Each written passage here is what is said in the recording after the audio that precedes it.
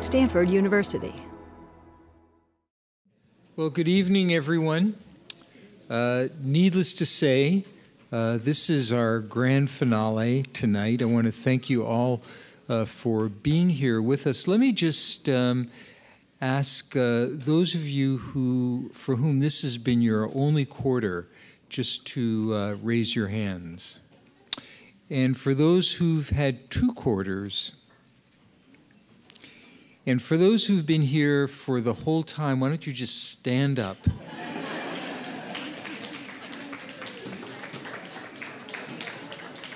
So I want to just applaud you for your endurance. I was just commenting to Dr. Pera, who said, this has been a tough year, and it's like running a marathon, which is bizarrely something I do as an avocation. And I know that feeling of running a marathon where, for me, every time I do it, when I get to sort of mile 22, there's a part of me that's saying, why have you brought me here again? And then when it gets to mile 23, I say I could kind of get there if I have to crawl.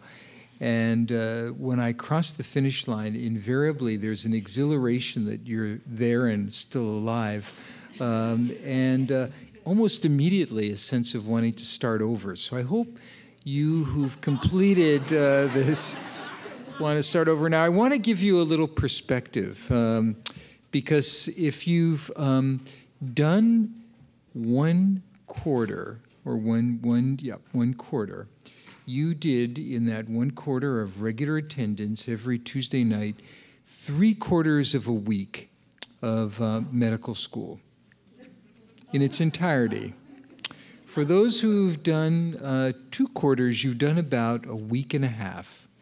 And for those who've done all 3 quarters, that is less than 3 weeks of medical school. So you may think you've really done a lot, but our medical students wanted me to remind you that true legitimacy comes from multiplying those 3 weeks over the course of what for them is about 5 years, and that just represents the beginning, because that's graduation, and from that comes another whole round of learning that goes on for another 5 or 7 years, and then, as I've told you, it's kind of a lifetime beyond that.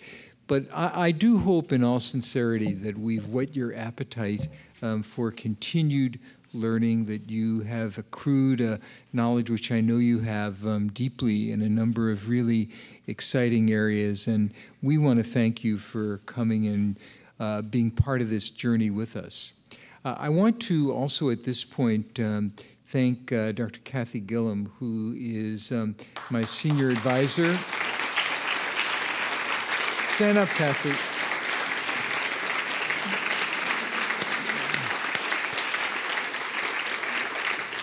And who has been really instrumental in helping to put this course together. She worked so hard at it that she told me some weeks ago she needed to leave the country for a couple of weeks, which she did. She had some time in Italy, but she's come back. And Kathy, although it's not completely done, we do have your 3/4 certificate.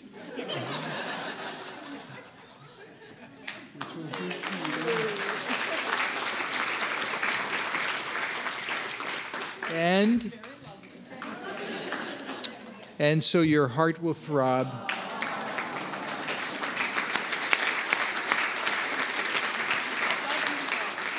Well done, well done. So last week we had a journey through early diagnosis and molecular imaging, and that was purposeful. I wanted you to have a sense of the future. Much of what we've been talking about in this quarter has been sort of exciting developments that are going on in different areas of medicine, but that have also very much captured our current state of knowledge as well. And last week was about the future, and tonight's presentation is very much about that as well. The whole field of regenerative medicine and stem cell biology is just exploding. And it began exploding around us at Stanford and in California shortly after I got here in 2001, it was my view and decision that we should create a stem cell institute. We did so formally at the end of 2002, and we did it with unanticipated fanfare. We announced it after we had received a wonderful anonymous gift that allowed us to take some very important steps forward, not knowing that the AP Wires was going to put out for the world that Stanford was about to clone human embryos. That was not our intent, and we've not done it. But what it did do was spawn a tremendous effort, and in California, we've really stood nonpareil in stem cell biology, largely because of the generosity and I think the vision of the citizens of California that created the California Institute of Regenerative Medicine, a product of Proposition 71, which I hope all of you voted for, or at least 2/3 of you did, because that's what it took to get it started. And it stimulated a whole new field of endeavor, things that, quite honestly, many of us would not have fully envisioned have taken place as a consequence, including not only the production of induced pluripotent stem cells, a topic that you've heard something about, but even the ability, as was done here at Stanford, to go with a few genes to go from basically a adult skin cell to a differentiated stem cell, which is really quite remarkable. But stem cell biology is a part of a broader field of regenerative medicine, and we thought it would be fitting to end this quarter with a review of that. And we have two wonderful leader presenters for you tonight. Dr. Renee Reijo Pera, who's with us tonight, joined us in 2007. Largely through the avocation of Dr. Michael Longaker. Renee was up in San Francisco at UCSF working really as one of the few leaders in the world on embryology and embryonic stem cells, and we knew we needed someone with her skill set. Michael identified her, and it didn't take very long for us to bring that to rapid resolution. Her background is that she started out at the University of Wisconsin, spent some time at Kansas State University, and then moved to Cornell, where she got her Ph.D., and then moved further east to MIT, to the Whitehead Institute, where she did some really outstanding work in David Baltimore's lab, and then moved all the way back out here to California at UCSF, which, as I've shared with you in the past, a training ground to come to Stanford. And she passed the test well. Sorry, whoever hissed, you're not getting a diploma. But it has been a great relationship. We have a great relationship with UCSF. We're not merged with them, but they train wonderful people, and we're happy to get the very best of them. Which includes Renee, and she has been leading our programs in education, leading incredible courses for us as well in the whole technology about production of stem cells, and has been a pioneer in so many different ways. And we're pleased that she's going to be our lead-off speaker tonight. And she's joined by Dr. Mike Longaker. Mike joined Stanford 10 years ago. He's had a bounce around the country kind of thing as well. He started off at Michigan State University, where in addition to his skills as a scholar, he played, catch this, on the 1979 Michigan State University basketball national championship. Not bad. Magic Johnson was on that team, but Mike was there before him, and they were slightly different in height, as you'll see, but I gather that for the practice sessions, you were the point guard who helped to train Magic Johnson. Help him. become excellent. But that was part of teamwork, part of learning how to work collaboratively, which Mike did as he moved further east to Harvard, where he did his MD degree, and then he did his residency training really at 3 institutions, at UCLA, NYU, and UCSF. He is a board-certified plastic surgeon, which explains in part his interest in reconstructive medicine and regenerative medicine, and came to Stanford, as I mentioned, a decade ago, and has become deeply embraced in the culture of Stanford because a lot of his work goes not only within the medical school, but also in the School of Engineering and Bioengineering. And I remember many discussions with Mike about the uniqueness of Stanford and why it's such a great place to be able to have these kinds of collaborations. He serves as the director of our program in regenerative medicine. He's the co-director of our Stem Cell Institute, has really been, in his own way, a tremendous pioneer. And so I'm really pleased that we end tonight's presentation with the duet and duo of Renee and Mike. So I think, Renee, you're first up.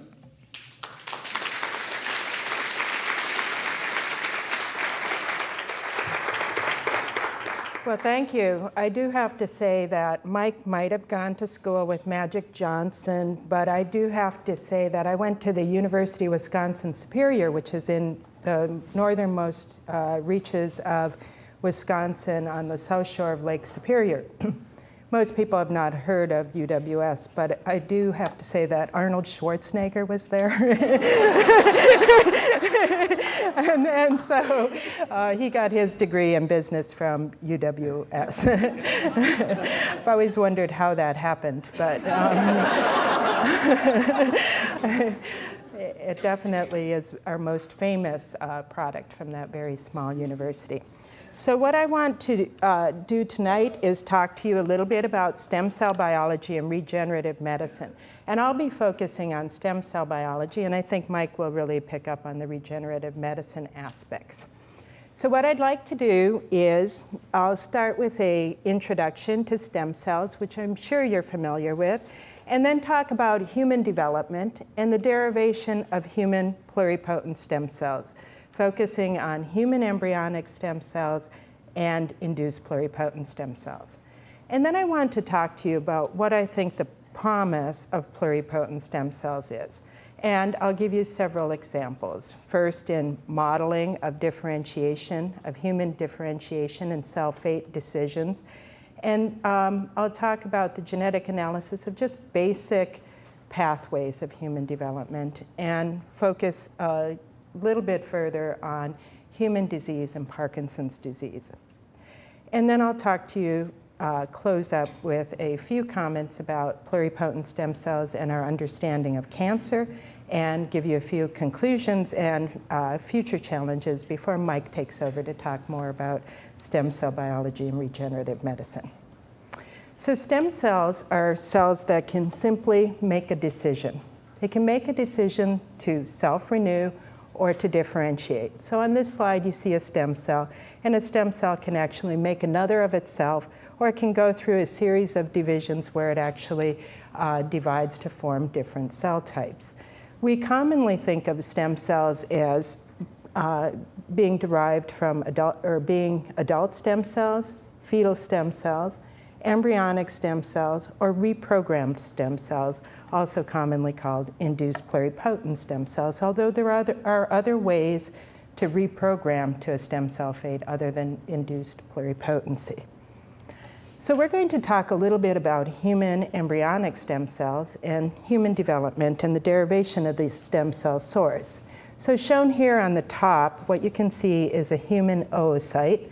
It's about a quarter to a half of the size of a point of a pin. You can see that this oocyte or egg is carrying a maternal pronucleus, it's called. The maternal pronucleus carries the mother's chromosomes, and when this egg is mixed with sperm in a dish, a sperm will actually inject a second pronucleus, the paternal pronucleus, carrying the father's chromosomes. Now, on day 1 of human development, it's really an extraordinary day. Very amazing biology occurs. So if we think about the first day of human development, the 2 pronuclei migrate towards each other, carrying the mother's and the father's chromosomes, and then they fuse. And as they migrate towards each other, they have to go through a process that we call reprogramming, okay? Now, you'll hear this word a bit more again later, but reprogramming is simply that we have to change the programs of these pronuclei. So this pronucleus previously came from an egg, and the genes that were on were egg genes. And this pronucleus previously came from a sperm, and the genes that were on were sperm genes. And in fact, this pronucleus has the DNA even wrapped on a different kind of a protein than any other cell in our body. And so the sperm pronucleus, all of the DNA is wrapped on what's called protamines, whereas the rest of our cells in our body have the DNA wrapped on histones, an entirely different scaffold, so to speak. Now, as these 2 pronuclei migrate towards each other, we have to erase, essentially, the hard drive, the information that these pronuclei are carrying as epigenetic information. So if you can picture a chromosome, this is the DNA, my arm. You can imagine that there's a series of A's, C's, T's, and G's that make up our genes.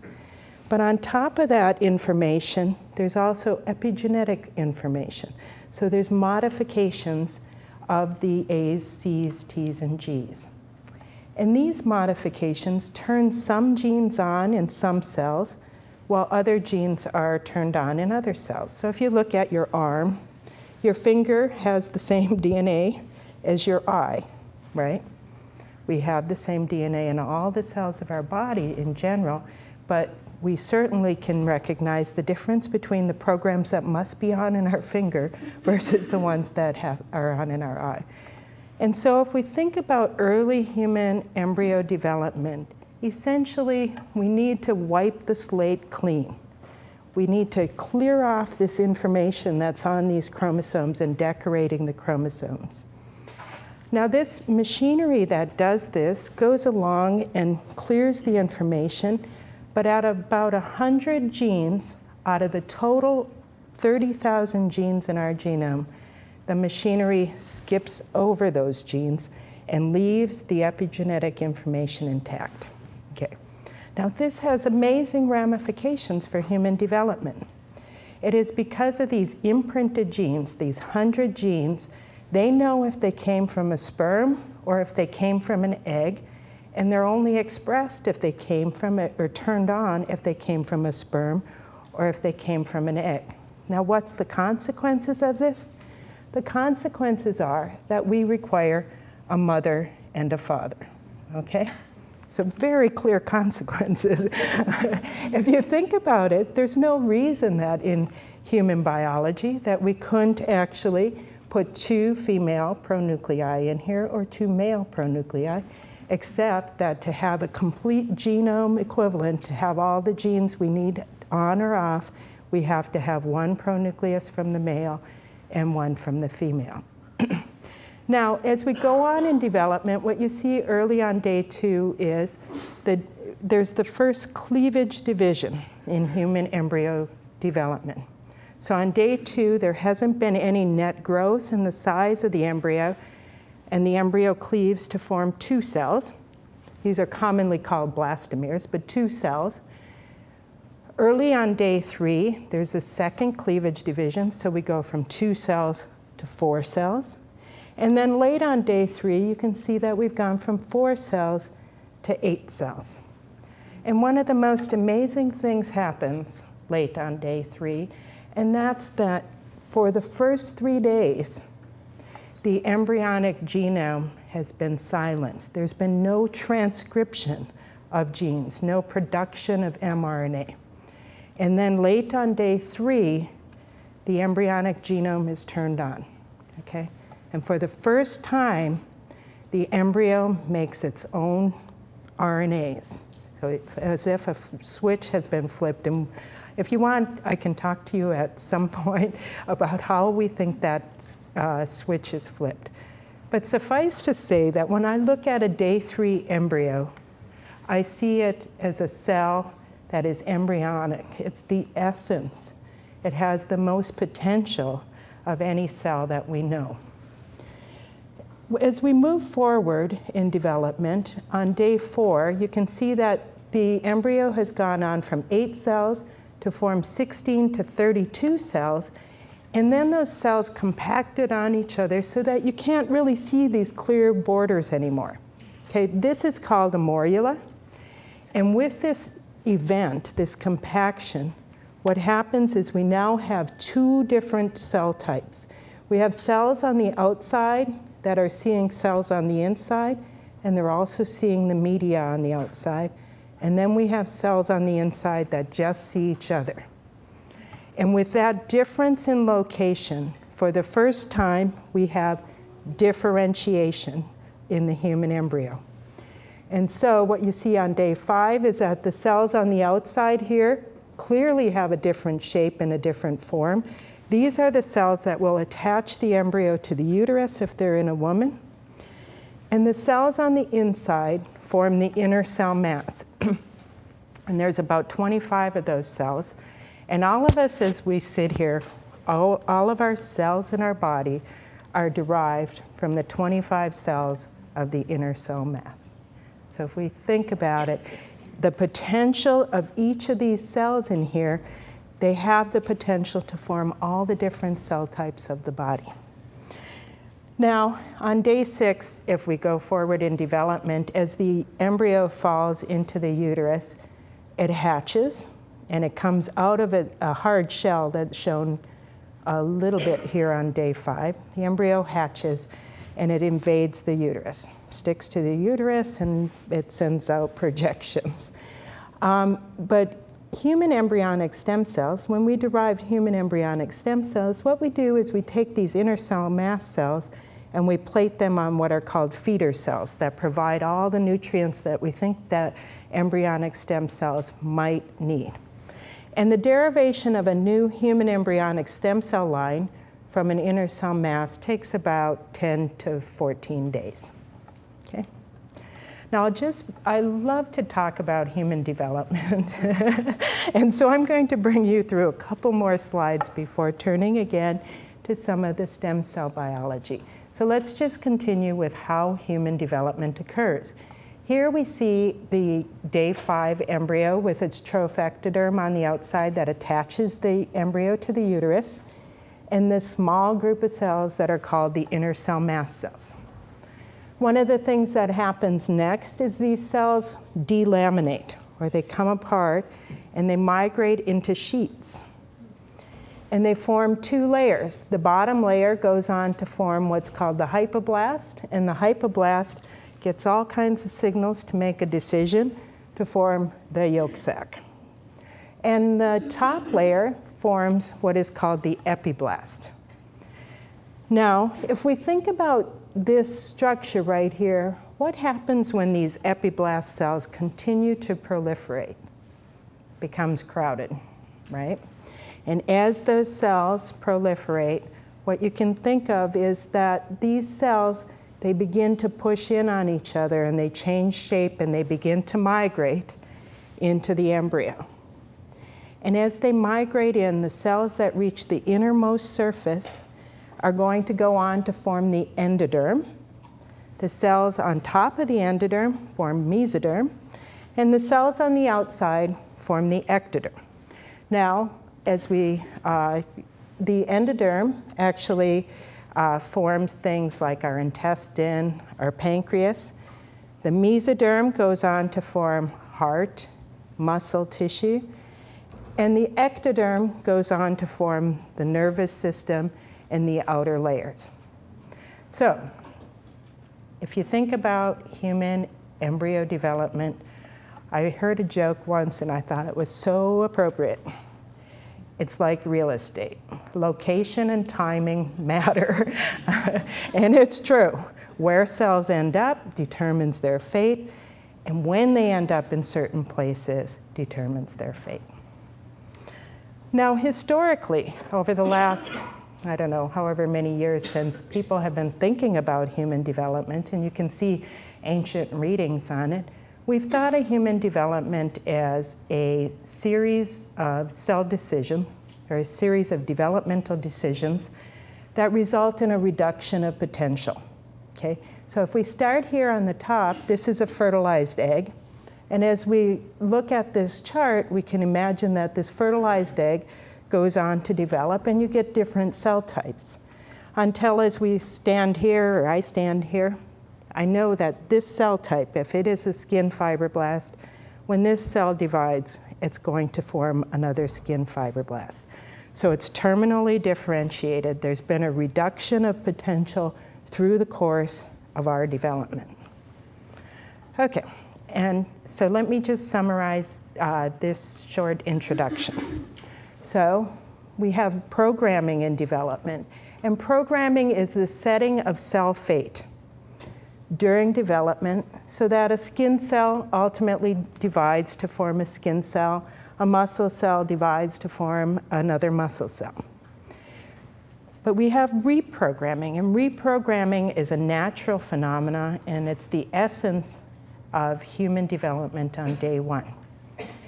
And reprogramming is the erasure of established programs and the reestablishment or resetting or returning to an embryonic cell fate. So returning to that potential that you can get any different cell type from a differentiated cell. Now, over the years, over the last 40 years or so, a number of variations have been developed to redirect the programs of adult cells to an embryonic cell fate.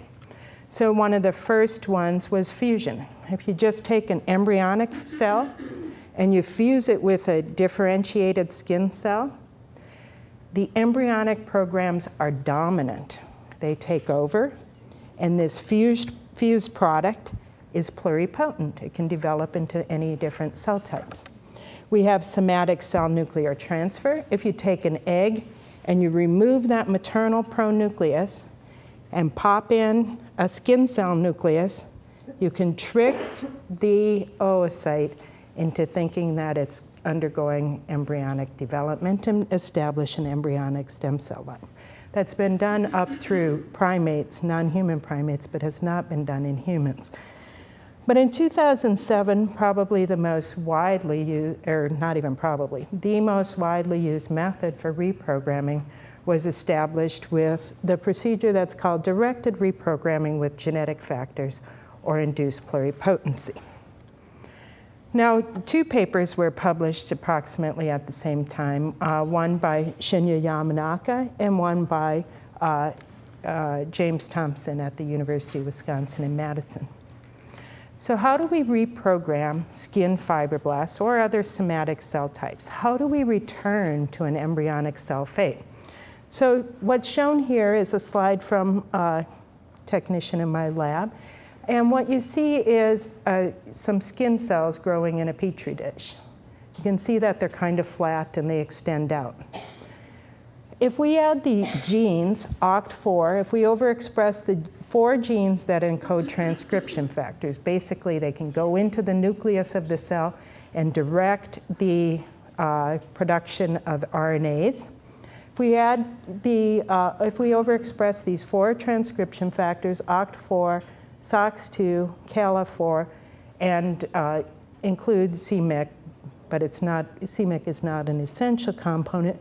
What we see over the course of time from 9 days to later in time, 35 or 40 days, what you see is that some of the cells that have received these transgenes begin to form colonies. And you can see that these colonies develop over time. And they ultimately look an awful lot like that HESC, or human embryonic stem cell colony, that we saw in the first slide. And we have, biologists have 101 ways to look at something and determine what it is. And here's one way to look at these colonies. So every cell in our body has these proteins that decorate the outside of the cell. And so we asked the question, what proteins are hanging out on the outside of these induced pluripotent stem cells, these skin fibroblasts that we force gene expression? And we see that they're expressing things called stage-specific embryonic antigens. So they have a lot of decoration that looks like human embryonic stem cells on the outside. If we look at some factors that are in the nucleus that we didn't put in the nucleus, so some exogenous ones, we see that those are also being expressed. So at a first glance, these look like they're human embryonic stem cell-like. And then we can take these cells and we can remove their growth factors. So if we remove their growth factors from them, they all begin to differentiate. So instead of self-renewing, they head down the differentiation pathways, and they form what's called embroid bodies that are just visible to the eye in solution. And within these embroid bodies, we can actually section the embroid bodies, and we can stain them for different proteins. And what we see is we have cells that are positive for cells of the endoderm lineage, ectoderm, mesoderm. And in fact, we've seen that these cells can go on to form the early progenitors or early cells in the germ cell lineage, the egg and the sperm lineage themselves. And so they're incredibly pluripotent. Now, we can also transplant these cells under the subcutaneously in mice and say, what if we put these cells inside of the body in vivo?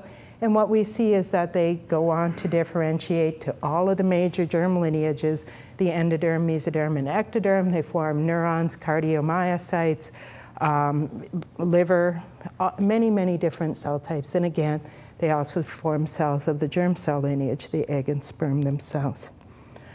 Now, what is the use of this? So it's been, I have to say, it's a fascinating, amazingly fascinating time to be in science. I could tell you a story about my early career. I started out as a bookkeeper at a Ford dealership. So I'm always amazed that I'm standing before you. But I didn't think I liked school very much. And so what did I do? I spent the next 30 years in school. But it's an amazing time. It's truly, truly, truly amazing scientifically. So what is the usefulness of this? Well, there's basic science applications. If we want to understand our own development, for the first time we have a system where we can look at embryo development, using embryonic stem cells or induced pluripotent stem cells, and we can say, what does this gene do? We can overexpress it, we can silence it, we can differentiate the cells, and we can begin to find out amazing things about our own development. I often say that when I looked at science, maybe why I wasn't so interested in science early on was most of what I was taught had to do with outward science. Things like sending men to the moon or rockets or rovers to Mars and those types of outward explorations. But when I think about science, I'm totally amazed and very fond of thinking about the inward exploration. How do our cells develop? Isn't it amazing that we start out as a fertilized egg and you can get all this diversity? And so one of the most amazing, not to overuse the word amazing, but one of the most exciting, to throw in a different word, applications of stem cell biology is learning about our own development. And in my lab, we've begun to use these cells to understand one of the first cell decisions, and that is early in development, as we're going through development, you see another pictorial of our own development. About the time of gastrulation, when we're setting aside the endoderm, mesoderm, and ectoderm, about 4 cells leave the embryo. They physically leave. They migrate off and form their own little cluster. And these cells are what are called the primordial germ cells. And ultimately, after 10 or 11 weeks, they're going to make the journey back into the fetus at this point. They're going to migrate up the hindgut, up the midgut, cross the midgut, And they're going to find the immature ovaries and testes and invade them and proliferate to develop the germ cells, or the eggs and sperm of the next generation. Well, this is an amazing, amazing thing, but it also has much to do about our pathology. If we think about the major causes of birth defects, they arise in the egg and the sperm. And in fact, humans are notoriously poor at reproduction relative to other species, so that there's many errors. There's much embryonic loss and fetal loss. And so we've wanted to understand some of the fundamentals of this early decision to set aside a germ cell lineage, the small little cluster of cells, from the cells that are going to go on to form our, what's called our somatic body, or the rest of the cell types. And so using human embryonic stem cells, we had a paper in the end of 2009 in Nature where we demonstrated that we could use human embryonic stem cells to differentiate to the early cell types that will form the egg and the sperm, and we could turn on and turn off some genes, these DAS genes here. We could turn them on and turn them off, and we could essentially show that these genes act as a rheostat of the germ cell numbers in human development.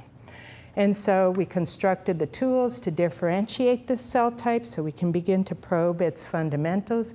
We isolated the cells for the very first time. These are cells that usually develop in our bodies between days 10 and the 10th week. This is an inaccessible time to study. We isolated the cells and we're able to look at them. We're able to look at what genes are expressed, what proteins are on them, how they respond to growth factors. We can also look at how they respond to chemicals in the environment. And we've shown recently that certain toxins in tobacco smoke actually kill these cells preferentially. And so there's what's called a grandmother effect. We can look at our epigenetic modifications. How are you setting these sperm-specific and egg-specific proteins or programs that ensure that we have a mother and a father? And many other things. Now, we were also even able to show that we could make the male cells go through what's called meiosis, and we can get a haploid cell that looks an awful lot like a sperm. But there were complications when it came to the female, okay? And the complication is this very, very simple one. The cells arrested. They went so far in development and they stopped, okay? And so what we did was we came up with a strategy to mature these cells by providing the environment that they need. So we took embryonic stem cells, we differentiated them in EBs. We essentially made what we call green eggs because we expressed a certain protein that's green. We took those green cells, we co-aggregated with fetal mouse ovary, transplanted these to the kidney capsule, and a graduate student that just went off to UCSF, unfortunately for his postdoctoral work, demonstrated that within these transplants of U-section, we've made eggs. And we've made eggs because we see that they're positive for the green protein, which is showing brown here, that has this remarkable structure that is a follicle that encases the egg. Okay, so that's one application. What are other applications? Well, I think one of the most amazing applications as we also think about it is that all of us carry different genetics. And if we can make induced pluripotent stem cells, and we can from anyone in this room, we can begin to ask fundamental questions about human disease. And so we have begun to do that. We have collected skin biopsies from about 50 different people. And many of these skin biopsies came from people that had Parkinson's disease, okay? So some of these people had very early onset, genetically determined Parkinson's disease. So they had particular mutations, and if you inherit that mutation, for sure you're going to get Parkinson's disease. It's dominant and it's early onset, so very severely affected. Some of the people had sporadic Parkinson's disease. If they look at their family members, if we look at their genetics, we don't understand why they got Parkinson's disease. And other people were basically wild type, or they were the unaffected controls. They did not have any history of Parkinson's and did not show Parkinson's disease. So we took some skin fibroblasts from two people, HUF4 and HUF5 for human fibroblast donor 4 and human fibroblast donor 5. Human HUF4 actually had an early onset Parkinson's mutation, and HUF5 is his unaffected sister. Now we took these skin biopsies and we reprogrammed them. So you can see the fibroblasts here, and amazingly, after about 25 days, you can see that we have an embryonic stem cell-like colony from this person carrying this disease mutation, Parkinson's disease mutation. And here's his sister. We have induced pluripotent stem cells that look an awful lot like embryonic stem cells from his sister. We did a bunch of tests. Again, now you're all familiar with all the tests we can do. We show that in vivo in a mouse model. If we inject these cells, they can form all the different cell layers of the body. And we in fact showed that also in vitro and in vivo, they can form neurons.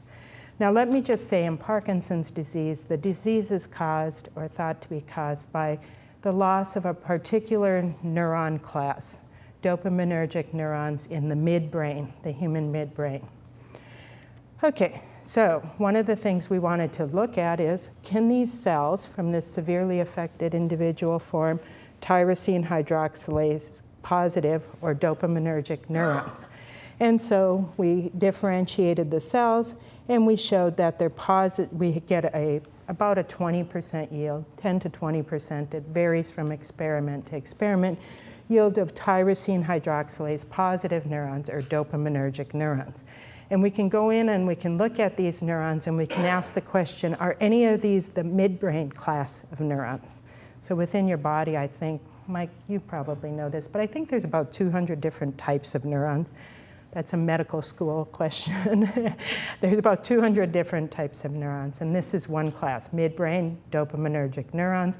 When these neurons are destroyed, Parkinson's disease is actually one of the diseases that can occur.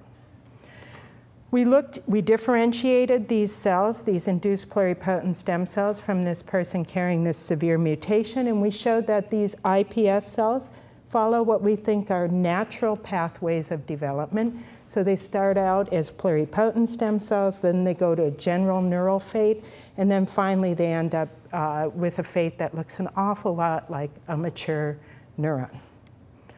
And in fact, this is probably one of my, every scientist says this is my favorite slide. This is my most recent favorite slide. And so if I look at this slide, what you see is that within this dish of differentiating neurons from this person with severe Parkinson's disease, we can pick up a difference between the neurons, the dopaminergic neurons from him compared to his sister and compared to other controls in the population. And what we see is we see accumulation of two proteins. One is called alpha-synuclein and the other one is called ubiquitin. And these are proteins that commonly accumulate in Parkinson's patients in what's called Lewy bodies. Okay. Now these are not Lewy bodies because Lewy bodies are very big, but we definitely see the origins of accumulation or formation of protein complexes that are indicative of differences between the severely affected individual and his sister. Okay, so let me just move forward with a couple slides having to do with pluripotent stem cells and our ability to begin to understand cancer. So when we published a paper with Mike Clark. Mike Clark's the last author. It was beautiful work that came out of his lab that examined some of the programs in what's called a cancer stem cell and an embryonic stem cell or an induced pluripotent stem cell. And what we see is that there's many genetic and epigenetic similarities between cells that are cancer stem cells and cells that are natural embryonic cells. They tend to do what's called karyotypic evolution. So if we grow cells in the dish in the lab, they tend to gain and lose chromosomes. We don't have them exactly under the right conditions, but what we see is that they gain and lose genetic information. And both cell types appear to be able to adopt multiple fates associated with not necessarily just genetic information, but also differences in epigenetic information. In addition, when we look at pluripotent stem cells in cancer, we see that there is the ability when we differentiate embryonic stem cells to make cells that look pretty tumorigenic. In fact, that's one of the inherent difficulties of our job. And then finally, we know that within a skin biopsy, we might look at this and think that we have just obtained a fibroblast sample from a person, but there's differences within that skin biopsy. Some cells can reprogram and some cannot. So let's look at this just a little bit closer. So a postdoc in my lab, Sean Chavez, she made some human embryonic stem cell lines that she called HSF 7, 8, 9, 10, 12, and 13. And what she found is that these lines differed in their ability to quickly turn off pluripotency genes. So imagine that this is a pluripotent stem cell and you want to differentiate it. What you would prefer is that cells make clean decisions, right? It's pluripotent, it shuts off pluripotency genes, and it enters a differentiation pathway. But instead, what happens with many human embryonic stem cell lines is they're pluripotent, they begin to differentiate, and they're still expressing a lot of markers of pluripotency, including this one that's called HTERT, human TERT. And what this is saying to us is that many embryonic stem cells look a lot like cancer stem cells. They have differentiation programs going on, but they're carrying a lot of other information that is more commonly associated with embryonic stem cells. We also have seen that if we take a skin biopsy, we can actually stain a skin biopsy for this protein called SSCA3. And what we see is that some cells are actually positive and some are negative. And if we add these 4 transcription factors that are able to reprogram cells, what we see is that only the positive cells reprogram. So within our normal skin, we have cells that are able to be reprogrammed and those that are much more resistant. And when we reprogram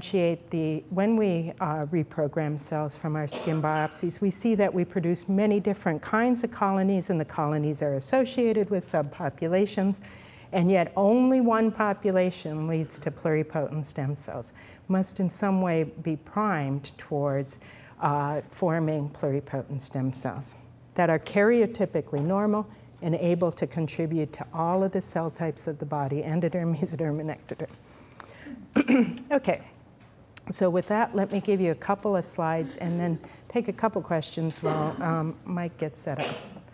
So first, I really want to emphasize that human development encompasses reprogramming and programming in the first few days of life. So the first step on day 1, 2 nuclei migrate towards each other, they fuse, the maternal and the paternal chromosomes are joined together, and then there's a process of erasing the information from the previous generation and starting the program. The program, I would say, really gets jump-started on day 3 when transcription comes on for the very first time, and we can look at an embryonic cell and we can recognize that these are the programs of an embryonic cell. Human pluripotent stem cells hold great promise. I have given you a few examples for studies of development in human pathology. And the promise is probably best realized with a combination of human embryonic stem cells, where we have the natural programs from the human embryo, and through reprogramming towards pluripotency to represent the genetic variations that we have in a human population. We have unprecedented tools. This is such a fundamentally different time in human biology than we've ever seen before. We have a sequenced human genome. We have pluripotent stem cell lines that can be efficiently derived from any person to ask questions about our development in general or our development specifically for each of us. And then we have what's called recombinant technology. We can fix genes. Not as efficiently as we'd like, but we can do it. We have the potential. Probably the most interesting question to me as I enter my next marathon is we have the potential to probe fundamental questions about human biology. And to me, one of the most fundamental questions is, what's the basis of sporadic disease in the population? And so we have a hypothesis that we think much of sporadic disease arises during embryo development. And the reason we think that is we know that there are examples of disease that arise in children that are born through in vitro fertilization versus in the natural population. And this suggests that one mechanism for disease to arise is through changes in these epigenetic reprogramming programs early in development. Okay? So how does this hypothesis play out? Well, why we started looking at Parkinson's disease for our, to probe the fundamentals of human disease is because Parkinson's disease is thought to be cell autonomous. The dopaminergic neurons are the neurons that die.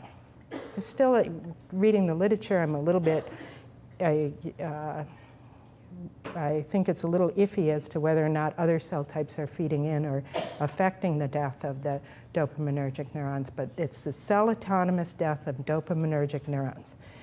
If we can go into a dish and recognize the signs of Parkinson's disease in a dish, we have a platform to ask, is Parkinson's disease in people who are sporadic for Parkinson's, is it hardwired? Is it in their genetics? So we take a fibroblast sample from them, we reprogram it, and every time we make dopaminergic neurons, they get signs of Parkinson's? Or is it soft-wired? Is it actually in the epigenetic programs or developmental or environmental in nature, in that we can reprogram away that Parkinson's disease by creation of induced pluripotent stem cells? And ultimately, I believe this is a fundamentally different time with unprecedented tools and potential because we have the ability to impact human health and common problems that affect women and men, whether we're talking about reproductive health, where we begin to learn more about our own development so we know the normal programs or the healthy programs and the pathological programs. Somatic health, neurodegenerative disorders, autoimmune disorders, cardiovascular. We have tools now to look at these questions regarding somatic health in a little bit of a different way than we've ever had before. And then we have, obviously, I think we have the ability to make some discoveries in the realm of cancer. But we have major challenges, major challenges. So number one is, I would say, we understand few of the rules of human development. The book of life has not ever been really open too much to us. We haven't probed it fundamentally very well. So if you start out with an embryonic stem cell and you want to make a dopaminergic neuron, I told you in our best results we get 10 to 20% of the cells obeying our driving growth factors and forces. So we don't know exactly how to direct cell decisions, but we have the tools to begin to learn. And as I think about, information technology and bioinformatics, our ability to probe the pathways as we differentiate cells is really amazing. We haven't done some things that are the real obvious things, and that is to optimize the environment that cells differentiate in, either through optimizing the cell surface in the dish or adding different growth factors, cell-cell interactions. But as I said, location and timing in the body actually determine how cells develop, how we develop, and we haven't really begun to get all of that information together. We have often, as scientists, we've taken human embryonic stem cells or induced pluripotent stem cells and taken quite large quantities of them, differentiated, and then smashed up the entire mixture and said, what happened? Okay, so we haven't analyzed single cells. What happened in this cell? What happened in that cell? So we have more population averages, which would be equivalent of saying, what did each of us on average do today? So it doesn't give us a lot of information about what each of us did. And then we need to be able to diagnose fate. So when we take human embryonic stem cells or induced pluripotent stem cells, we differentiate them and we transplant them. I told you my story about the egg. I showed you an egg that formed. That was 1 in 100,000 cells did that. So the other 99,999 sounds like a song. They did something completely different, and it was unexpected. We need to enhance our efficiency of reprogramming. If I start out with a skin biopsy, no more than about 1 in 1,000, 1 in 100 cells will reprogram.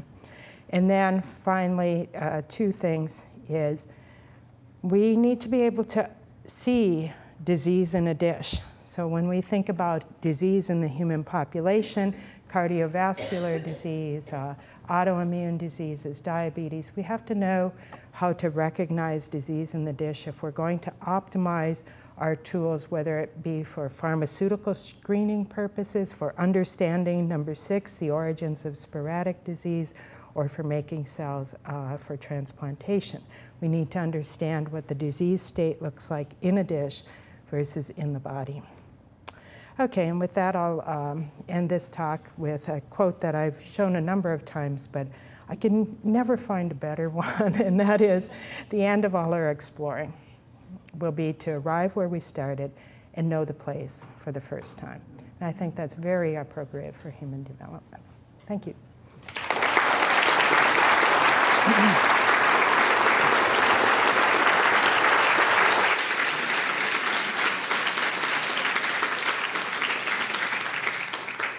think I can take a question or two.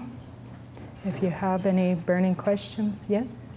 It's a pluripotent cell that you would use for somebody, it's autologous to the patient, right?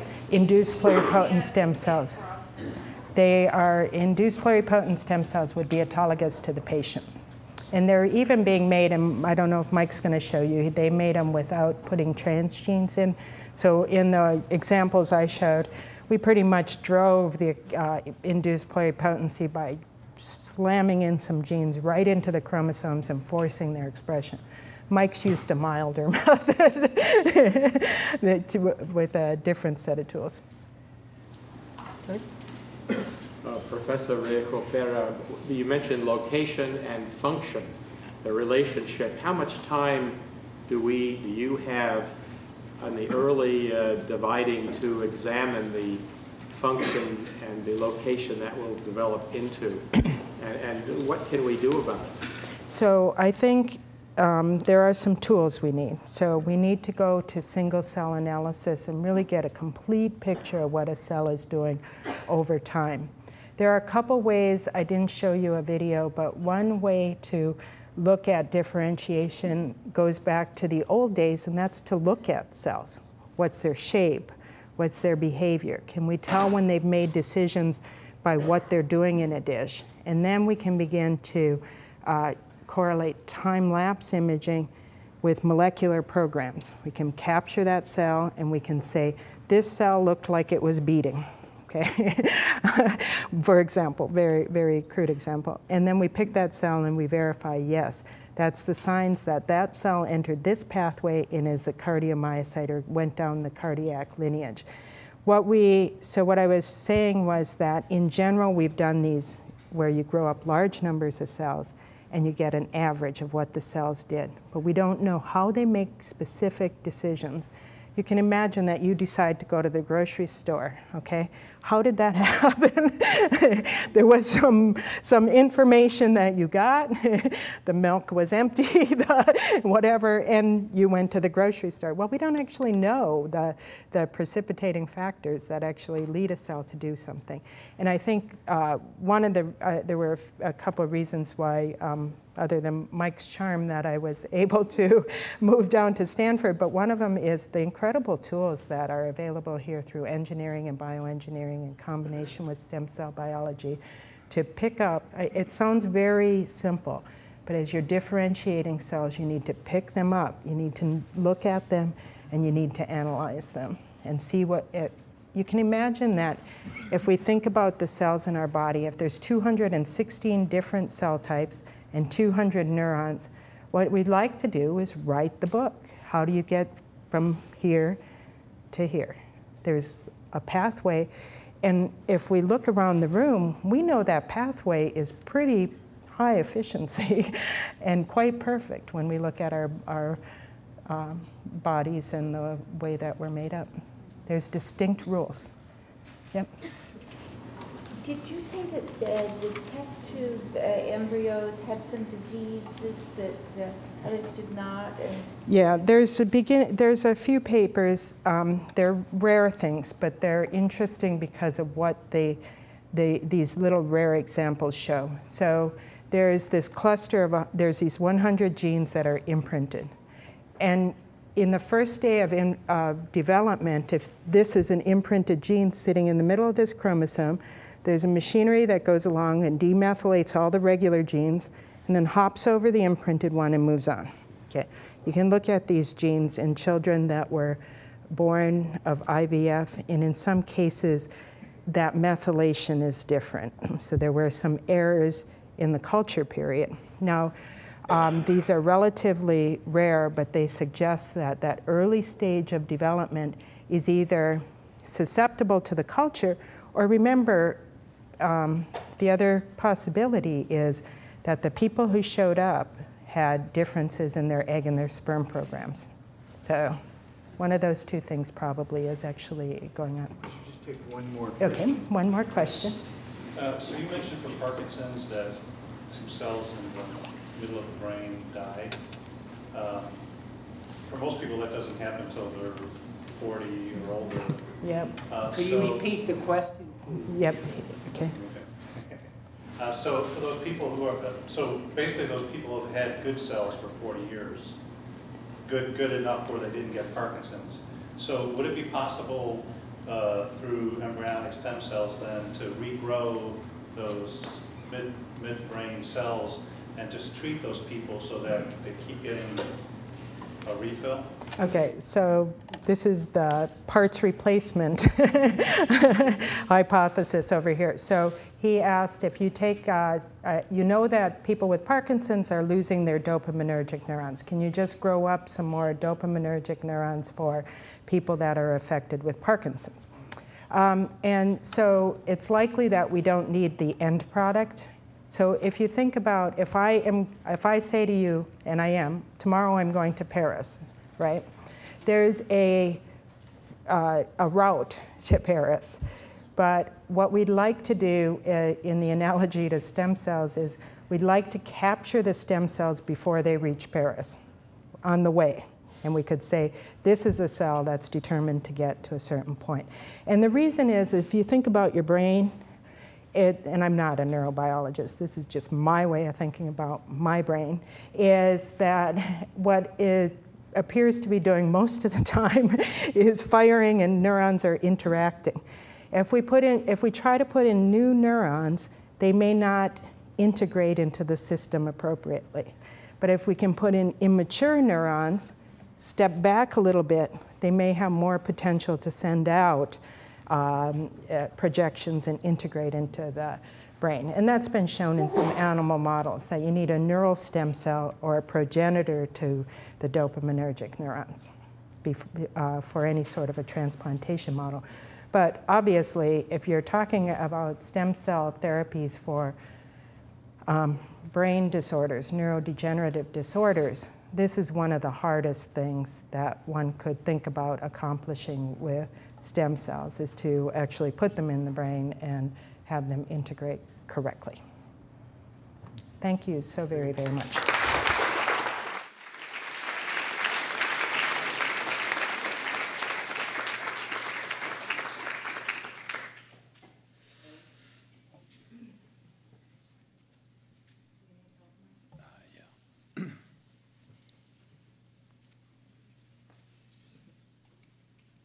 And now Mike Longaker is going to give exactly the same talk. Yep. In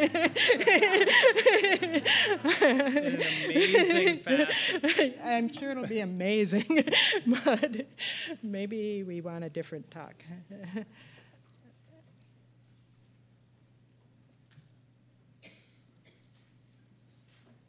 It's very large.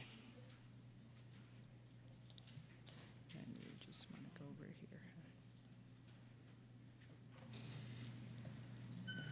Okay, thank you, Renee. Well, first I'm going to start with a disclosure so you can determine if I'm biased in this talk, and I'll tell you when you can make that decision. It's obviously, well, I mean, anytime you want, but I'll tell you when I think it could be appropriate. It's always a tough act to follow Renee, and now you see why the opportunity to move her 32 miles south of UCSF was fantastic. So I'm going to talk about three things today. One is how we repair. So I'm going to talk about reparative, replacement, or regenerative medicine. One is how you heal a wound, two of which really don't have anything to do with stem cells. But the concept of how will regenerative therapies impact your life is something I'll try to explain tonight. So how we repair, then getting stem cells from an adult, because they're in each of our organs, and what you can do with those. And then third, how you might use small molecules to prevent birth defects in truly a regenerative fashion. So first thing is I don't work alone. Just as Renee talked about, lots of investigators in a children's surgical research program. Peter Lorenz is a pediatric plastic surgeon. Tom Crummell is a pediatric surgeon in the chair of surgery. Joel Helms is a developmental biologist and a dentist who works on how the face patterns. Carl Sylvester is a pediatric surgeon who works on how the liver regenerates. You might not know that you can remove about 90% of the liver in a body. It'll regenerate to 9% of the body weight as long as it's still getting blood supply from the gut. So there's a spectacular example of regenerative medicine postnatally. Jeff Gertner is a plastic surgeon and microvascular surgeon, and George Yang is a general surgeon. So the first thing is, what you probably don't realize is 80 million times a year in the United States, a scalpel is laid down on a patient in an incision for an operation. All of those, God willing, heal with a scar. That is, we don't regenerate without a scar. We heal with a scar. 275 million operations in the world each year, all in with a scar. You might not know, and I'll emphasize it, that we are the only species on Earth that heals with thick scars. You've heard a pierced earlobe becoming a golf ball-sized tumor, so-called keloid, only happens in humans. We are special relative to other species on Earth. But about 15 to 18% of the time, for everyone in this room, you could develop a thick scar, a hypertrophic scar. Now, it doesn't grow beyond the boundary. If I have a cardiac bypass surgery, the scar would be thick like a pencil here, but a keloid would grow beyond the boundary like a benign tumor.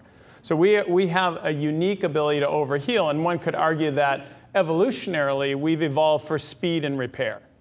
If you healed slowly, you were selected out with infection, or you never stopped your blood flow or whatever. So scars are great, and they're better than not having a healed wound, but they don't look or function like normal tissue. So the question is, how as a plastic surgeon, how we might move this needle towards skin regeneration.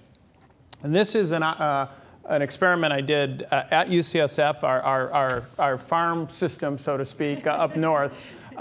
This is a mid-gestation embryonic lamb, still on the umbilical cord, sterile operation.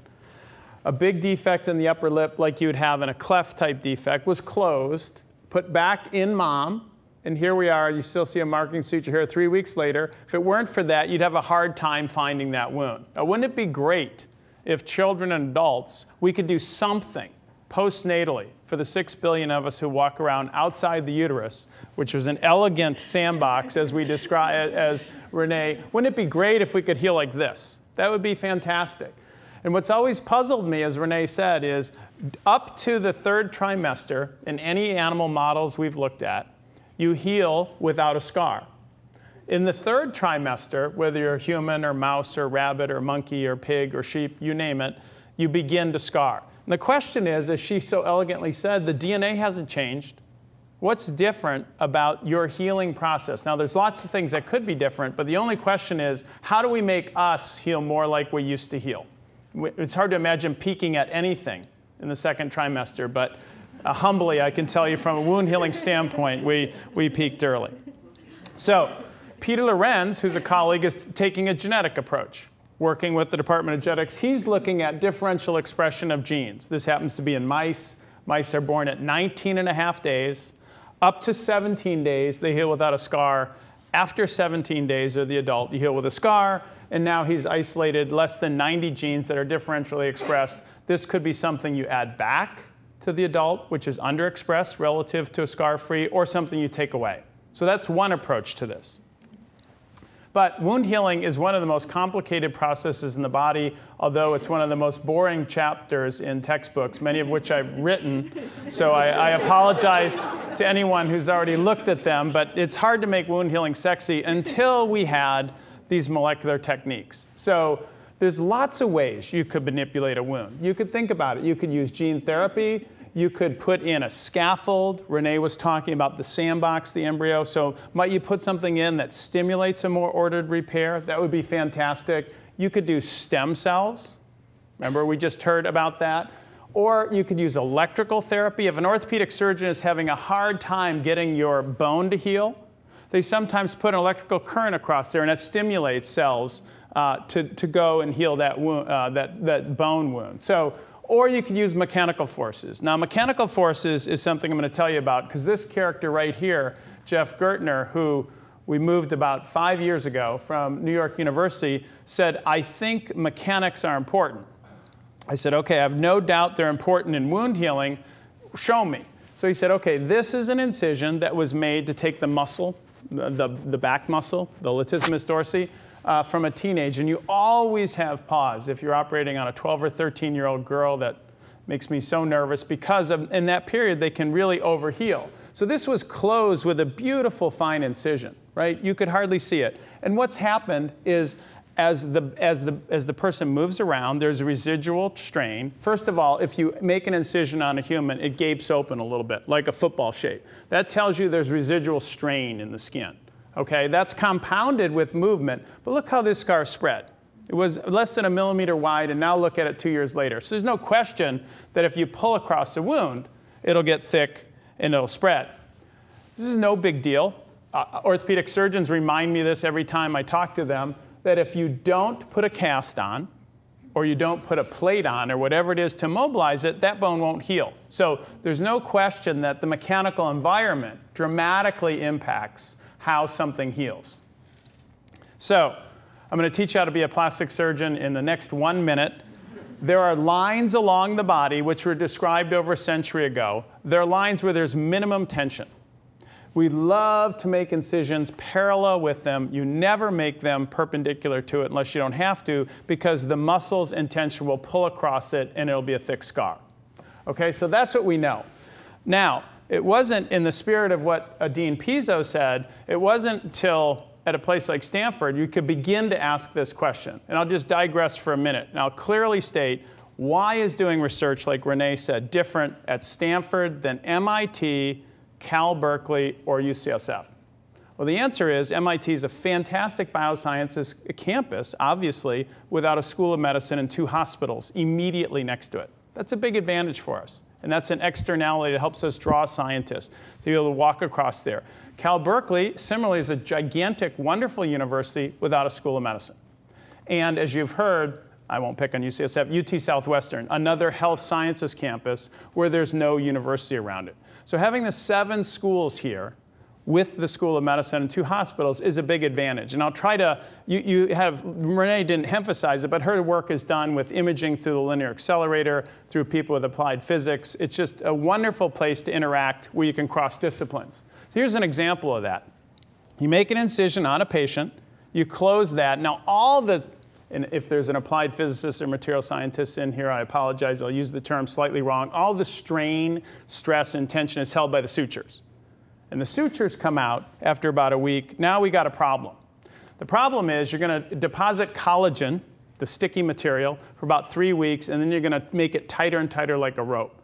So at about 6 to 8 weeks, it's about 75% as strong as unwounded skin. Scars are never as strong as unwounded skin because the structure of unwounded skin is as strong as you can make that material. But at 6 to 8 weeks, you can go back to activities of daily living. If you had a hernia operation, you can drive a car, et cetera. So at 6 to 8 weeks, you're about 3/4 of the strength you'll be. What if we could offload? So this is a dynamic equilibrium. So this collagen is less strong than the forces that pull across it by the muscles and skin, and it's going to spread until you've reestablished that equilibrium, which takes about 2 to 3 months. What if you could offload the mechanical environment and allow the wound, that collagen glue, to get strong enough so it wouldn't spread? That would be a very interesting approach, and would it mean anything? Well, a couple things I haven't told you. I told you that embryos heal without a scar in their very not stiff skin. It's like a gelatinous layer on the outside of the embryo. You absorb things through amniotic fluid like your gut. So they're not stiff at all. Mice, similarly, are really loose-skinned. You can pull like a Shar-Pei. So the first thing the Gertner lab did with our group was to say, okay, if we make human-like strain across a mouse, literally put an erector set on and pull across it, would we get thick scars like we see in humans? The answer is yes. You get 30 times the amount of scarring simply by pulling across the wound with human adult skin-like forces. So that was interesting. So 2 situations where you don't have stiff skin and you don't have forces, you heal really well. Now, if you're going to test something on wound healing, believe it or not, the most human-like skin are pigs. And it turns out that there's one strain of pigs called purebred red Duroc pigs in Missouri, which heal with a robust scar. So here's an example where Reinhold Daskart, Rainer Daskart is co-chair of Material Sciences and Engineering, a department of the School of Engineering. Absolute expertise is how things stick to skin. Rainer says, well, I can design a material that would stick and offload those forces for you. So here we bring together Jeff Gertner and I are plastic surgeons, Paul Yock, another person you may have heard of, who's a gizmoologist, he says, but he's one of the world's experts in designing devices to try to improve human health. So the 4 of us come together and we start to make something, and it looks like any dressing that goes on, except this dressing has material properties that shield the wound. Okay, think it may go on big, become smaller, however you want to think of it. I don't even understand it myself. But I'll tell you that if you make an incision on a pig and don't do anything, it'll spread over time. And now, I don't know how you can see this. These are hair follicles. See this white outline? And if you look under the microscope, this black area, on average, is the amount of scarring. If you pull across it, you get a much bigger area of scar and a much bigger area of scar in the microscope. Okay? Now, when the sutures came out of these wounds, at 5 days, a device went on and stayed on for a week, was changed every week. It was hard to keep these on. Turns out pigs are very difficult to handle and mean. Yes, I know that's obvious to some people. I learned a lesson that way. So if you're trying to keep a patch on a pig, it's a problem. So now we had to design flak jackets, and it was getting crazy. And they grow about a pound a day, for heaven's sakes. So if you can keep a patch on them for 8 weeks, 1 week at a time, this is after the sutures come out at 1 week. So this is beginning a week after surgery. We were able to diminish the amount of scarring by 90%. So this is an animal that overheals with human-like scarring that a simple device on the relationship between a material scientist, an engineer, and a device person were able to come up with. So that was fairly interesting. And then this is now, I don't know if it shows, but the left side, well, I won't bias you. Here's the left side is one, the right side is the other. You can determine if you think there are differences in these pig models, the way they're healed. This is where it stops being a science project. The Office of Technology Licensing licensed this out, and it's a startup. If you never hear about it again, it didn't work. But the only thing I added once it became a startup was, what's an incision that's under the most tension in the world? Well, it turns out, believe it or not, it's a tummy tuck. Tummy tuck is about a 1.5-foot incision, looks like a smile. You remove a lot of skin. The patient doesn't stand up for a couple weeks, so it's under a lot of tension. So that would be a challenge to offload that amount of tension. But it's also big, so you can put one side, not the other. And it turns out it's highly significant. The startup company has done 60 or 70 patients already, and it looks very good. Now, the jury's still out. How will the FDA look at it and all that? But there's just an example about how 2 engineers and 2 plastic surgeons came together and said, look, something that goes on a week after you're done with your surgery, when your sutures come out, you can still diminish about 80% of your scars. May be a very big deal or may not be, depending on how it works out. But every time, and I operate on children's faces, and when I used to do a lot of that, that's a big deal. So here's an example of how a multidisciplinary approach having nothing to do with stem cells, it may make a difference for how we all heal. Anyway, that's reparative. Now, Renee told you that stem cells are hot, and here's our esteemed leader, Irv Weissman, he wanted me to emphasize Hunderite chickens, which are very fatty. And he seemed to be having some trouble with them on the barbecue. But he's fine, and the meal was fine. Let me reassure you, there was no injury. Although it does look a little worrisome, doesn't it? Yeah. No one was called on his campus. There was no fire or anything. He made it. Well, that was a strategic advantage, though. There. OK, so you hear about stem cells, and I'm reminded of this picture, the Fountain of Youth. By the way, I do want to point out something. Look carefully.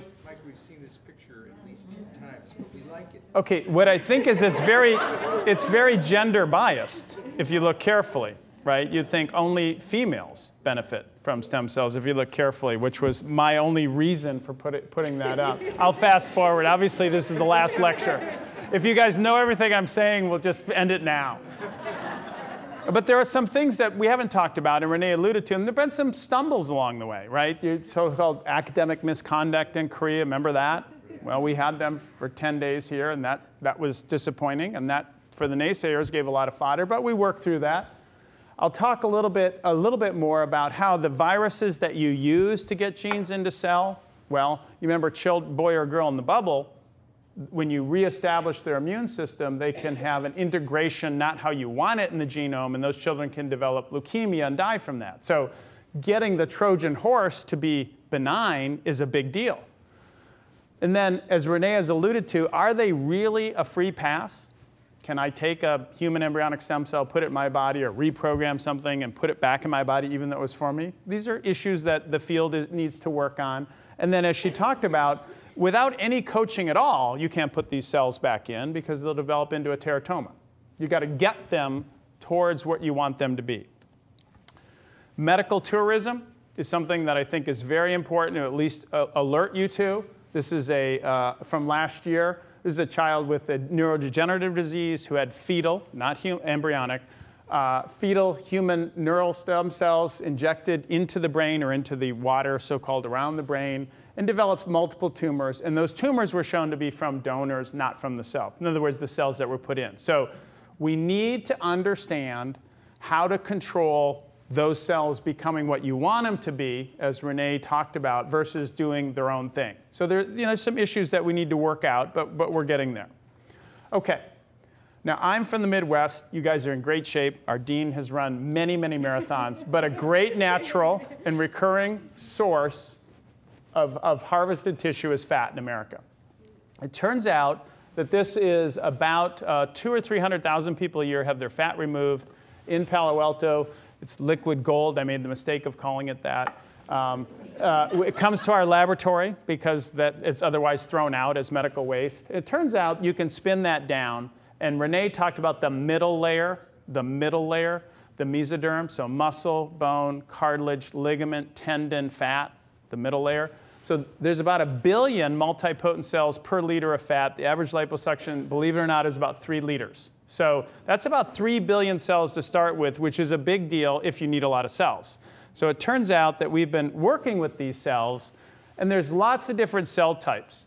You saw in Renee's slides like 10% may be positive or something. So what are the cells that are in fat? It turns out they're a smooth muscle cell that's surrounding blood vessels in fat. They're not the fat cells themselves.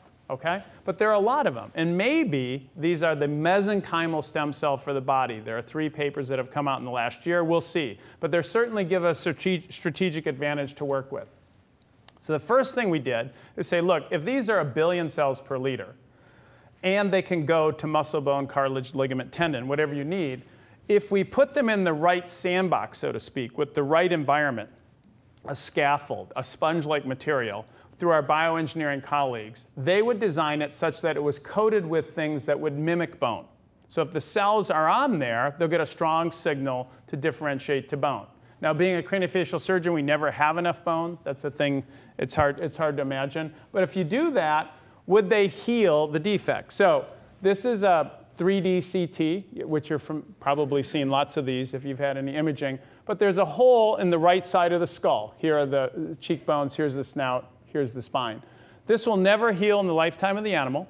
But if you put human-derived fat cells that are multipotent, and you put them on something that looks and feels like calcium, like a bone mineral, they'll regenerate that defect even faster than bone marrow or bone cells will. So clearly they're capable of regenerating a defect that would never heal. Now, not in America, but as I sit here, we put on a meeting in San Francisco called Technologies and Innovations in Plastic Surgery last week. Multiple places in Europe, they're aspirating out this fat, and they're using it either to regenerate skeletal defects, as opposed to not having enough bone to borrow from in the body, or they're reconstructing breasts after mastectomy using this approach. So the idea of fat-derived stem cells going to either skeleton or bone is arriving in Europe. There's a surgeon presented over 1,000 cases. Not here for the United States because there'd be concern about whether you would see the same things on mammography. You'd be concerned about having a recurrent cancer. But it is coming in Europe, and it's a great source of cells if you need the middle layer of the embryo, of the body, so to speak. So at Stanford, we'd like to think we could do bedside tissue engineering. That is, let's say a surgeon, what do we do a lot of? Hip replacement, knee replacement. It seems kind of crazy that you cut that out, cut out the diseased joint, glue it in, and then give the patient antibiotics whenever they have their teeth cleaned or whatever the rest of their life, and hope that that integrates and lasts 10 or 15 years. Wouldn't it be great if we could get bone to reform in there, or have something over about a 3-year period form bone where you need it and cartilage where you need it simply by coaching local factors? So you'd be regenerating and replacing a bioengineered construct with your own tissue over time rather than gluing in titanium. Now, that's a very effective way to do it, but what we'd like to do is say, okay, we can aspirate some fat on anyone in a matter of minutes and then give it to whoever needs it. For example, heart surgeons. Renee mentioned it's from the middle layer. So there are over 12,000 patients who have had bone marrow injected in their heart around the world. Would fat, which was another thing I heard about last week in Europe, would fat in Japan and Europe be another source of cells that could become those heart cells? I'm not saying they are, I'm just saying there's a lot of activity about it. So you'd go right back into that patient in the operating room without leaving. That's an advantage with the FDA because you don't have to leave the operating room. Yes? So would this go into the same person? Yes, so aspirate on that patient in that operation. If you don't leave the operating room, and this is, thank you for asking the point, this is a big deal.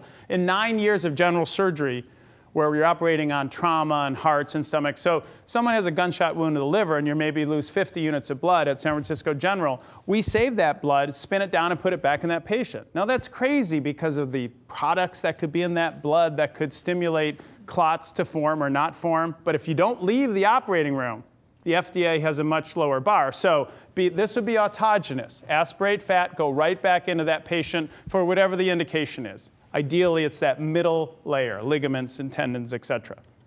Now, surgeons need more than mesoderm. Renee talked about this. What if you don't need ligament, tendon, bone, but you need hair or nerves or thyroid or lung or pancreas? Now what do? Fat is a lot of it, but a lot of something that doesn't help you isn't very good. So the strategy there is this induced pluripotent cells that Renee talked about. So we're going to go through this quickly because this will be like a refresher now, right? You're going to hear it again. Then you can give this talk. In surgery, or see one, do one, teach one. So I'll give you these slides. You guys will be all set for the next one. Not really. We don't do that at Stanford. It's a very graduated approach where over time, I don't want to be quoted on that one. Okay. So, Stay where you are. Mom, it's just an unusual night. I'm sorry. So this is that sort of landscape that Renee so elegantly described over the past first 3, 4, 5, 6, 7 days. Well, you got to make decisions. But the question here is, we want to go backwards. So if I ask you to drive out of your driveway and go and end up in Fenway Park, there's lots of ways you could do that. But once you drive into Fenway Park, you're committed. So how you would reprogram and how you'd get there, there's lots of choices, and she described it. There's almost infinite numbers. But the field has moved forward, and now, as Renee said, that you could take something and reprogram it back to where you could be not just in the middle layer. So now the potential of fat or bone marrow or skin or whatever becomes a lot more exciting, a lot more exciting. Now, there are 2 problems I want to emphasize because she set the table very nicely. You do this, and you have these 3 factors. It's a little bit like Name That Tune. Now you can do 1 factor. First it was 4, then it was 3, then it was 2. Sometimes it could be 1. But however you get those Trojan horses in, how you get those reprogramming factors in, you want to make sure they're not going to cause a problem and do insertional mutagenesis and cause a cancer or something like that. So that's the first problem. The second thing is, once you reprogram these little guys and gals back, now they can become anything. If you try to use them, they're like my 2 young boys in Toys R Us. They're very, very unorganized when you have them make a decision. They're OK for about 10 seconds, and then it's overwhelming. So you can't put them in when they have unlimited choice because they'll become a benign tumor, like I showed you in that CT scan. So you got to coach them to what you need. That's pretty tricky. Renee's lab and thousands of others are trying exactly how would you do that for pancreas or how would you do that for heart muscle. So the coaching aspect is not well worked out. This is a gentleman, Joe Wu, speaking of, so Joe Wu trained with Sam Gambier, and I imagine that Sam spoke last week. So Joe is a person who did his MD, Ph.D. with Sam at UCLA, came up, he's a cardiologist. Turns out he also is a testament to what we can do here. We do such a good job with children at Packard that, God willing, they become adults. Joe is actually a congenital adult cardiologist. We do such a fabulous job of correcting things that those children did not live into adulthood.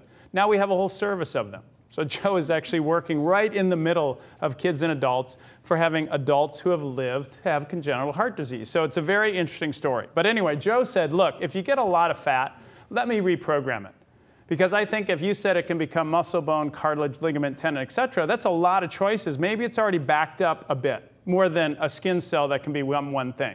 So Joe's idea was to do that because he thought, OK, here's a, let's say this is a skin cell, a fibroblast. Here's a adipose-derived stromal cell. This can become lots of things. It's beginning to look a lot more like something upstream. Maybe it would be easier to reprogram. So Renee has elegantly set the table. You immediately recognize what this is. You immediately recognize what this is. It's a teratoma. So we put it subcutaneously into a mouse without immune system, and guess what happened? It's disorganized, and it's got all the 3 layers, hair, bone, teeth, whatever. So it happens. But the interesting thing is we're able to reprogram day 1. Because we start with 3 billion cells, it would take about 3 to 4 weeks from a skin biopsy to grow up those cells before you had enough cells to reprogram. With this, we're reprogramming 1 day. So it takes half as long, and it turns out it's 20 times more efficient. So Joe was right, and that was a very interesting story, emphasizing that this is a collaboration with Bobby Robbins and Joe Wu's lab, my lab, lots of people. So this was a paper that was published earlier this year. Now, there are 2 problems, you said, not so fast. One is integrating viruses causing cancer, to be blunt, right? So how do we handle that? Renee alluded to it. Here's an example of something that could only be done at Stanford. So Mark Kay, who's one of our co-directors of gene therapy, is also a pediatrician and a geneticist. Mark Kay had developed something for a different reason that doesn't integrate. So this Trojan horse that's not going to cause a problem. It doesn't get in for a little bit and then we take it out. It never has the ability to integrate. And it turns out that this called mini-circle plasmid DNA was also, by just putting in the factors that we needed to, and this was very interesting because you can put equal dosages in or you can change the order. There's a lot more to this. But with Mark Kay's approach, we were able to reprogram almost as efficiently as we could with the more standard viruses. And this was, again, a multi-lab collaboration where Stanford now comes forward with a way that doesn't cause the cancer problem. So I then want to say, OK, so that is an example of how you would handle one of the problems of avoiding an integration and causing a cancer. Marius Wernig, along with Tom Sudoff and other people from Stanford, is a very recent recruit into the Stem Cell Institute from MIT. Marius is also an MD, a pathologist, I believe. And Marius said, look, I want to avoid kind of backing all the way up and then figuring out how to coach it. So what Marius did is he and Tom Sudoff's group were able to reprogram directly from a skin fibroblast to a neuron. So now you can think, wow, that's really great. If you don't integrate, you avoid all the problems of that. If you don't have to back it up and then re-coach it. So now you have just an example where in the last year, Stanford labs, collaborating across the campus, are trying to address the problems that were so elegantly stated by Renee in the field. That is, these are significant barriers or not, depending on how we solve them, to moving forward. The advantage of having the autologous source of cells, as she said, would get them back in you in a way that's safe. So here's an example of that. Yes? So the reason that you could do that, go from a skin to a neuron, is because they're both mesoderm, is that the idea? Or both ectoderm? Yeah, repeat the question first. Is the reason we could do that, go from a skin fibroblast, middle layer, mesoderm, to a neuron, which is actually ectoderm, is that I think they started with 19 factors. So they did a complicated analysis and got it down to 7 or 8. So they were able to reprogram directly and get it out. It went outside of mesoderm. So nerve is the outer layer, like skin, like hair. And so this is the concept, whether you're, as Renee has talked about. OK, I'm going to finish here because I want to leave time for some questions, and we don't have a lot of time. So this is the second most common birth defect in the world. So we talked about how you heal wounds. We talked a little bit about how you might use an adult stem cell and how you might use an adult stem cell that's readily available. Now, how about preventing a birth defect? Out at the other end of the spectrum. Well, this is about 1 in 500 to 1 in 1,000 children. And as a craniofacial surgeon, these children need an average of 12, 13, 14 operations on the lip, on the palate, on the nose, on the speech, on the tubes, on the ears, a lot. Fundamentally, the biggest problem is they don't quite look normal because of the scar. We can get them looking very normal in the operating room, but there's a scarring effect here. Now, this young woman here named Karen Liu is an example of why Stanford's different. So Karen is a graduate of Princeton who was working on Wall Street as an architect. Didn't realize there wasn't a lot of people involvement in that, doing the CAD/CAM design, bored out of her mind, said, this is not what I signed up for. I'm sure she was making a lot of money, but she wasn't very happy. Karen went to night school at Columbia and eventually made it into the developmental biology Ph.D. program at Berkeley, where she worked on frog development. So Karen applied to something that Renee helped me do several years ago, which is an interdisciplinary program in regenerative medicine. So Karen came to me and interviewed and said, I want to work with your lab, a chemistry lab, and a developmental biology lab, Jerry Crabtree's lab. I want to design a small molecule that will go through the blood system of mom, go into the embryo, and prevent a birth defect. So wanting to be erudite, I said, yes, I've been wanting to do that too. And I've waited my whole life to see you. She got the job, she linked the labs, and she did the story. So now she's running a lab in London. She's very successful, but it was entirely her idea. Now, you hear a lot about turning genes on and turning genes off in proteins. So her concept was if she gave a drug to mom, it would go through the blood system, through the placenta, into the embryo, and do something to stabilize a protein, turn on a protein that would otherwise not be available to the embryo. So that's the concept. You'd turn it on, as opposed to doing 10,000 little injections in an ultrasound, for example. You could never do this. She wanted to turn it on whenever it was being made. We talked about timing and location and wherever it was being made. Jerry Crabtree is an example of a developmental biologist. National Academy member, lots of interesting ideas. So he's an example of someone who the student brought together. That's the key. The students want to link different labs together. I can't even find my desk. They don't care about their desk. They're on the internet. They're working in 3 or 4 different labs. So Karen said, I'm going to take GSK3 beta, which sounds a little bit like alphabet soup, but You know, as we're looking at social networks, if this were a Facebook page, it'd be a lot of friends on this baby right here. This does a lot. In the nucleus, in the cytoplasm, turns things on, turns things off. So if you were to futz with it a bit, you'd see a big problem just by how many interactions it has. Karen put a handle on it, which made it unstable. So if you don't give drug, it's going to immediately be degraded. The body will never see it. But if you gave a drug, in this case it was a molecular analog of rapamycin, which is used for other things, it would stabilize the protein. So now, if you gave drug to mom during an 8-hour window of development, remember mice develop over 19.5 days, we could stabilize the protein. So palate development 101, pretend I've had a guillotine go through my head like this. Here is the lower jaw, the tongue, here's the nose. The palate separates your mouth from your nose. If you have a cleft palate, and you're looking this way, you don't see the palate. Does everyone see that? That happens in 2 days, between about 12.5 days and 14.5 days of the 19, precisely. 48 hours, the palate develops. So her concept was, OK, I'm going to first show you that if I don't, now, this is the only other weird thing I'm going to ask you to do tonight, is pretend like you're lying on the ground and look up at your palate or feel it with your tongue. Those ridges you feel here are right here. Here are the teeth, here are the tonsils. This is intact. Now, if you have a cleft, you see the hole, or the gap between the two. This is if you knock the gene out in a traditional way. The embryo's never had it.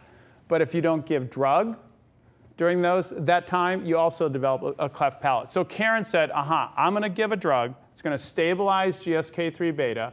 Whenever and wherever the embryo is going to be making it.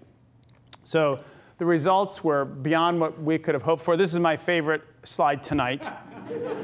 I know Renee had a different one. This is my favorite slide tonight, that we're able to rescue from a cleft to an intact palate simply by giving this drug. But the most amazing thing from a developmental biology standpoint, the embryo, as she was saying, when it's ready, it would only be rescued during the 48 hours it was developing the palate.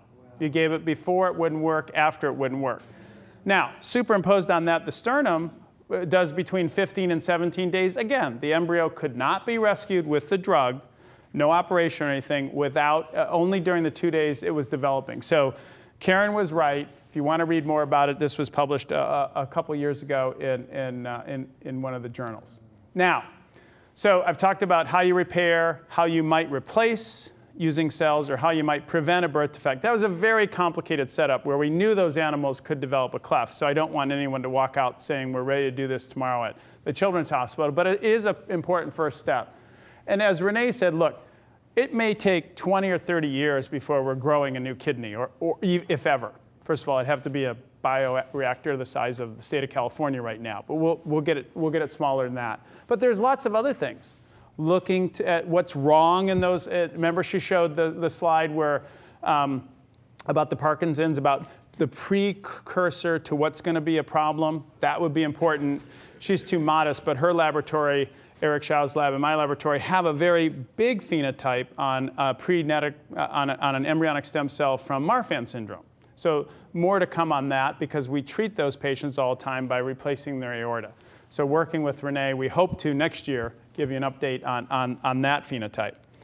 So I think I'll stop by saying regenerative medicine is not a new approach, being multidisciplinary. If you go to the cancer center, you have a tumor board. This is something where physicians are interacting all the time.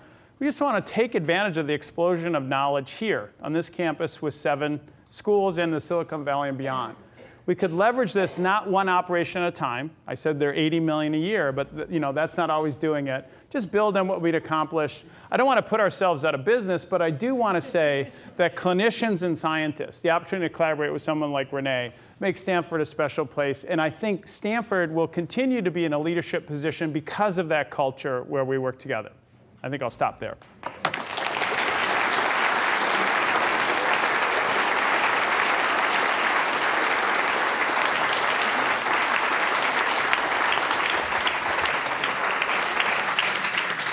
Well, thank you, Michael, and thank you, Renee. And you've heard it over and over again. This is a special place. I hope you understand now why it is such a special place. It is really, to me, a unique environment. And it is because of the people. And you've heard many of them over these last 30 sessions, and they're just a subset of those who are here working so diligently and so hard. So I want to thank, again, Mike and Renee for their presentation. And I just saw Charlie come in, who is the leader of this whole continuing studies program. And he slipped me a note earlier saying that he wanted to have the final word. I don't like to give the final word to anybody, but I know better than that. After all, this is his program. So thank you all. It's been terrific.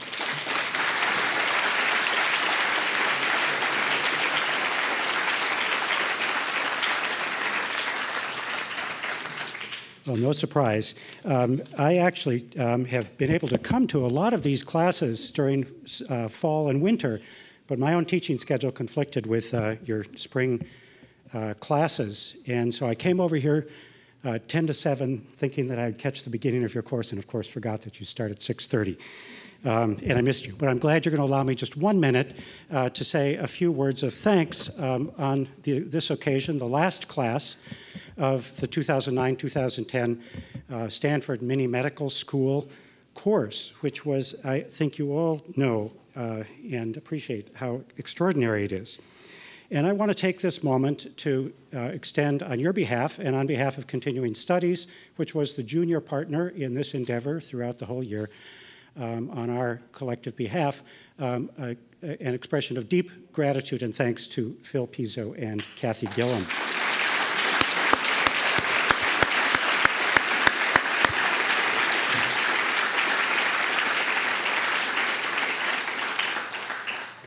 Not as good at public speaking as Phil, so I have to read. And this can be like a, what's it called, the State of the Union address. You can interrupt as often as you like with applause, okay? So tonight marks the end of a marathon, and I suspect that both Phil and Kathy feel a deep sense of relief as the finish line comes into sight. But I hope that you both also feel deep gratification, personal gratification for the scope and the magnitude of your accomplishment. I can say that in my 15 years at Continuing Studies, I've never experienced a course as ambitious, thoughtful, articulate, and inspiring as Mini Med has been.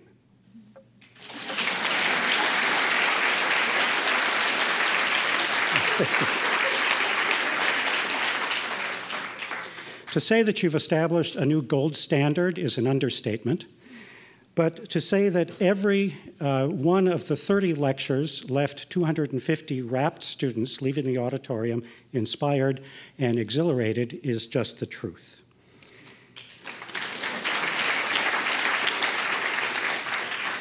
So this will be the philosophers say description of the obvious, right? Night after night, they've expressed their gratitude with applause at impressive decibels and duration. Surely that gratitude was in response to the intelligence, skill, depth of knowledge of the presenters, and the inspiring scope and breadth of information that the presenters delivered on the subject at hand. But I also know that a part of that applause, a good part of it, every time, was an expression of gratitude for the incredible generosity that the two of you have shown by proposing this course in the first place, designing it from scratch, recruiting the very, very best speakers from your entire faculty, and then hosting it for 30 nights running, fall, winter, and spring.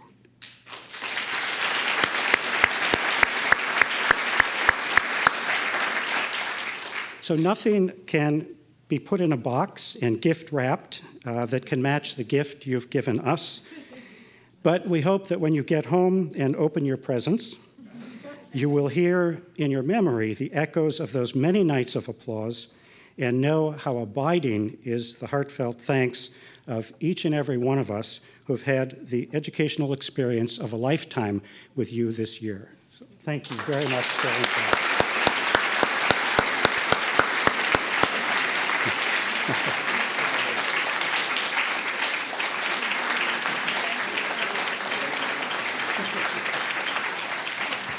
Okay, well, that's it. Thank you all for being here. And if you have questions, I think Mike and Renee will take them. Good luck in your future. Keep learning. Bye-bye. For more, please visit us at stanford.edu.